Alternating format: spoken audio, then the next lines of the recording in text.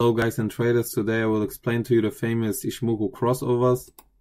Now let's start.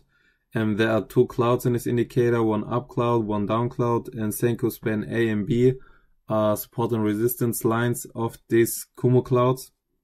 And there are two moving averages in this indicator, Tenkan Sen, which is near price, moving average 13, and moving average 26 is Kijun Sen, and when they cross, it happens an up move or a down move.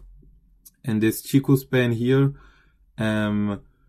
moves 26 periods behind price, and usually when it's above price you go long, when it's below price you go short.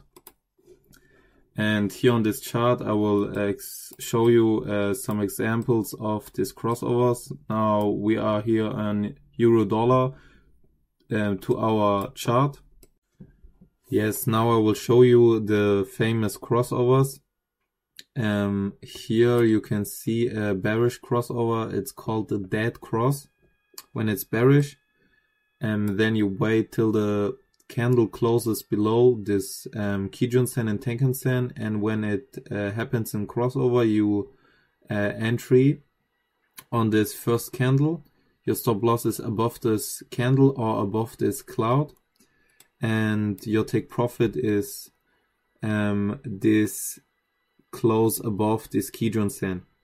And the same thing happens on the opposite side, and when it's long cross, it's called the golden cross, when the Tenkan Sen, this red line, crosses above this Kijun Sen, the blue line. And yes, your take profit is again when it closes below this Kijun Sen.